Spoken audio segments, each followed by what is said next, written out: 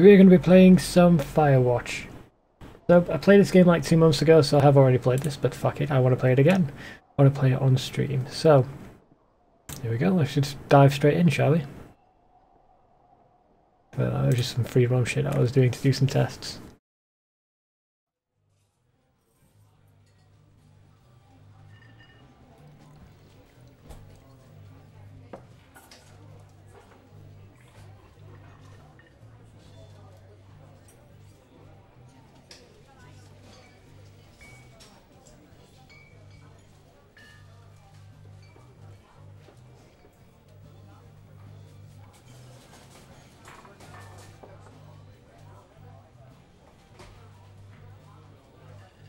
I think I have to actually interact with this. So, this is the introduction. It's kind of like a choose your adventure type thing, type story. You see Julia. She's about your age, late 20s, laughing with well-dressed professors and grad students from nearby CU Boulder. You, Henry, are out drinking with your pals. You approach her. You are drunk. Okay, so basically, like I said, choose your own adventure. So, let's try and go with the less socially awkward one. So what's your, major? You slur the word major and it smells like cause. You give an awkward smile. Evolutionary biology, she says, and I'm a professor. Cool, you reply. What's yours, she asks. He sniffs the air. Toxicology? Was that a burn, you ask? He says definitely. Worried she hurt your feelings, she asks if you want to split a cheeseburger. 1 week later, you are Julia's boyfriend. That was pretty fast, wasn't it? Take a backpack, why not? Okay, cool. We have to get in the truck. Let's have a quick look around. I don't think there's anything. This game is full of like little hidden like Easter eggs and stuff.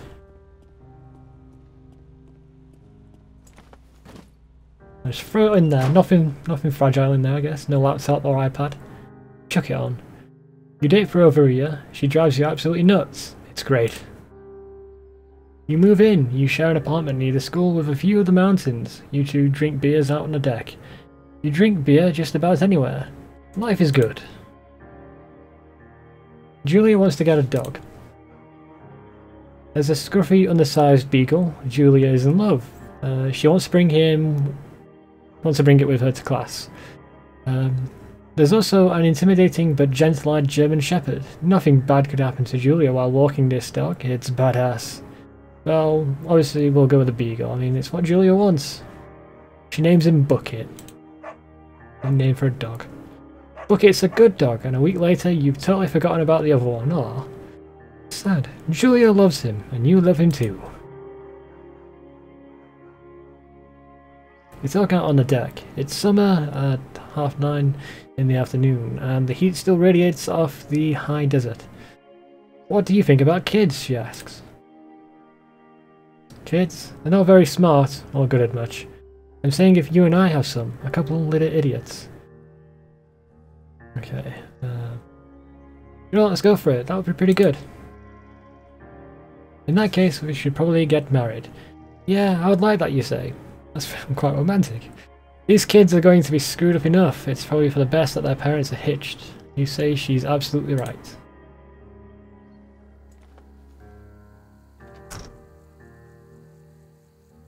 Okay, so we've got a backpack. Yes, I do. Don't forget to check in. No fireworks. Okay, so follow the path, shall we? Game is so colourful. Dropping a few frames every now and again, but there's nothing I can do about that. It's a Thursday night and Julia is 4 hours late. She doesn't call. You're worried and getting angrier by the minute. She walks in after you've gone to bed. She's not quite drunk, but she's clearly been having a fun time. You fight when she gets between the sheets. Uh-oh, 2 bad choices here. Do I get mad or do I ignore her? I ignore her. You don't touch each other all night. The next day you feel guilty for being so angry and ask her about her evening. She says it was great. You hold on to a tiny pill of resentment. You make some coffee and go to work. Julia still likes to draw. She draws plants from her research. She draws all the places you go. She draws you. Okay, I frolic like a Victoria's Secret model, like that. That's good. Very nice. Lovely. Bit too hot and spicy for her, I think. Oh god, it already looks like the forest on fire.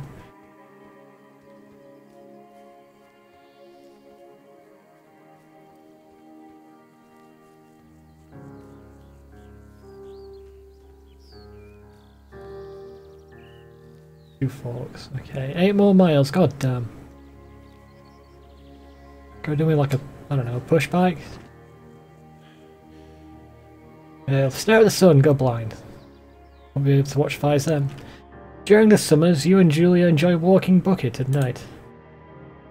There's a festival in town. It brings in folks from faraway places. One of them tries to mug you with a knife. Whoa! That came out of nowhere. I mean, just read the sentence again. So there's a festival in town. Oh, lovely. It brings in folks from faraway places. And they mug you with a fucking knife. Brilliant. Great. Oh god, no. Bucket gets kicked. Oh, this is taking a fucking turn, isn't it? Fuck. Dog, Julie yells. She gets flustered and has trouble speaking when she is stressed. You confront the attacker. I'm gonna beat his goddamn face in. He kicked my dog.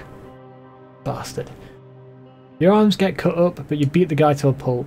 You don't feel very tough. You cry your eyes out before the cops show up. Julie asks to take a different path from that day forward. You say okay, you don't want to go that way either. From then on you walk by the river. Plans to have kids have got waylaid by work. Julia gets offered a job at Yale. Yale is in Connecticut, 2,000 miles away. It's a great job, associate department chair. She wants to move. You absolutely do not. Okay, well, I'm going to try and convince her to take the job. It sounds like a good opportunity. Let's try and choose the better options. Agree if she's able to commute back and forth.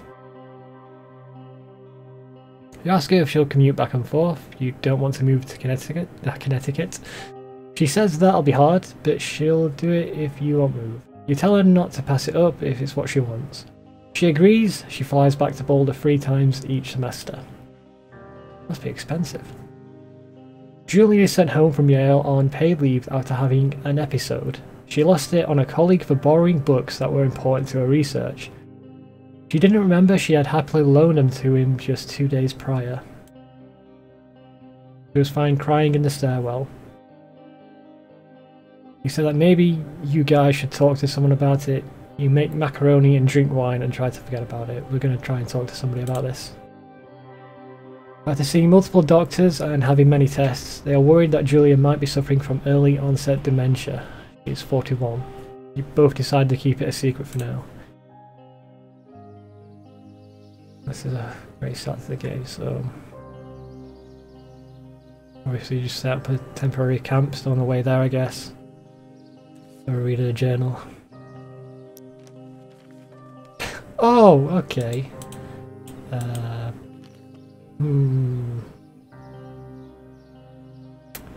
No, add that there. Fuck. Bucket is getting older. Julia comments that it's kind of nice because he gets in less trouble around the house. A week later, she goes back to university. Julia's affliction gets worse. She can't remember things in class. Her research is in shambles. She drives her car to the next town over for no particular reason and has been brought home by the police. She is devastated. She is sent home on permanent medical leave. Some days you get the Julia who calls you a dope and your unborn child little idiots. Other days you get a stranger. He pulls you into bed to make love. After 5 minutes she goes into a panic, believing her dad is at the door. You tell her family, they are crushed and begin to make trips to and from their home in Australia to visit her. For a while your friends come by with little things to brighten the day, but she gets worse. You spend your days following Julia around the house. You count the seconds between the 2 weekly visits from Daniel, the nurse. You suggest that Julia could live somewhere else, somewhere with 24-hour care, a home. It sits with you for a couple of months.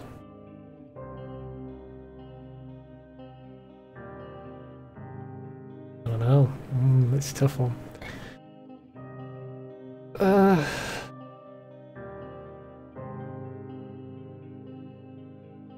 I think a full-time care facility. I think I don't know. This is a depressing start to the game. Jeez. All right. Back to the lovely wilderness. Trees, sunlight. People moving forward. Forget about all that shit. A nude painting that might get me banned off Twitch. Who knows? Who knows? It's fine. Fine. I don't care. All good. All lovely. Deer! Or is it a stag? It's a stag, it's got horns. The family agrees with your decision. You find a fantastic place in Boulder and move her there. You see her every day. And then every other day. You go out to the bar with your old friends. It's not the same. You get the feeling that every wife tells her husband, if you ever put me in a home like Henry did, I will cut your balls off. You slowly decide not to see your old friends that much. Julia's sister Suzanne moves to Boulder to be close with her. She visits her every day. You go with her some of the time. Susan buys you an old typewriter and urges you to use it if you won't see a therapist. You won't. You always really like Susan. Sounds like we're going in a fair direction. Months go by. Oh, Bucket died. God damn. This guy doesn't get a fucking break. Julia doesn't remember him when you tell her. Sometimes it takes her a minute to lock in on you. In the back of your mind you believe it's because you see her less and less, and seeing her less and less makes her forget you more, you think. Summer is coming up and you see an ad in the paper for a job. And you take it.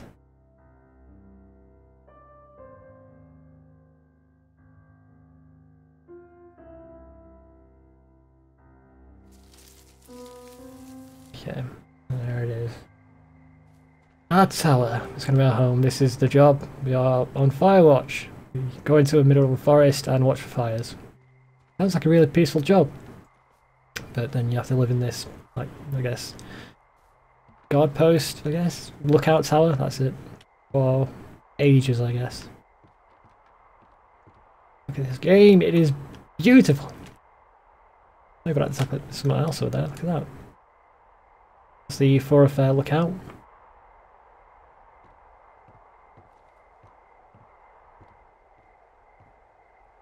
Trying to look around.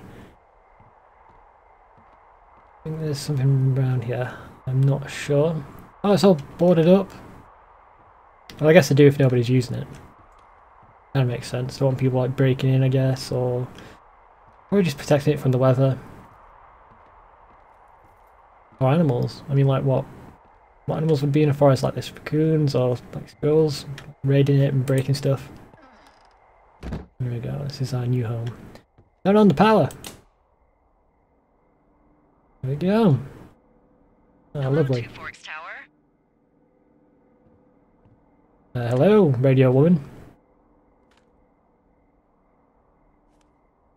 I'll shift back to the radio.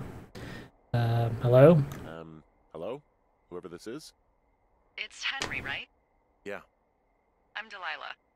Yeah, that's what the guy said on the phone. So, what's wrong with you? Excuse me? People take this job to get away from something. So, what's wrong? What's wrong with you? That's a great idea. Go ahead. Look, I just hiked for 2 days, so I don't really follow whatever it is you're doing right now.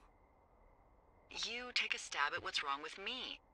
Fine, then can I sleep forever? Sure, buddy. Okay, now go ahead. Okay.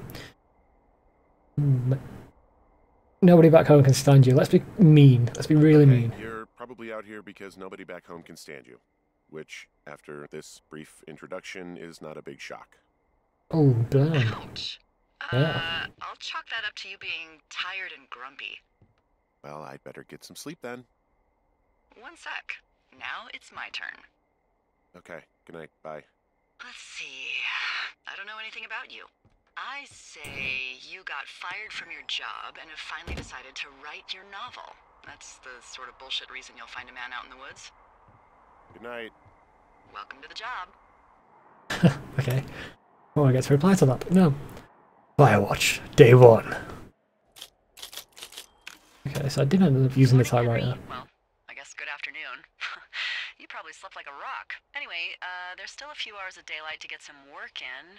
I can see you at your desk, so call me when you're ready. Yeah, you can? Well, that's not creepy.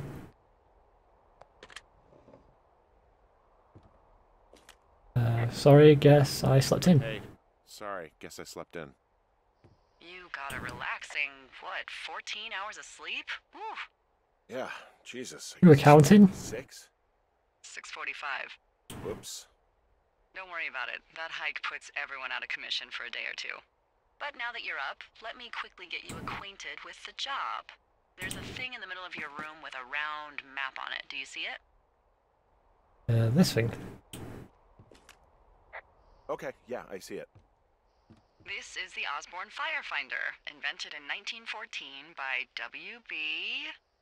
Osborne? You use this to spot, you guessed it, What the fuck? What is it? Nothing. You use this to... Oh, fuck me! Good What's God, going on? language, lady. Out your west-facing window. Are you seeing what I'm seeing? West. And Are those fucking fireworks? oh shit, yeah. Whoa, that's not legal, right? No. You need to get down there right now and stop them. Fire danger is through the fucking roof. Is that really my job? Your job is whatever I say it is. Look, the closest ranger is like 2 days away. Go down there and set them straight. Right, day 1. I kick the shit out of them. Can I write them a ticket? I'm not really into discipline. So what? Do you think you can handle that? Yeah, what do I do? Is find them? Do I write him a ticket? Easy there, Dirty Harry. Well, Get going. You'll probably need a rope to get down the shale between you and the lake, if I remember right. There should be one in the supply box on the way. The code is 1234. It's actually that for all of them. Fantastic. Nobody will think of that. Smart. Convenient, I guess. convenient. That's one word for it. Yeah.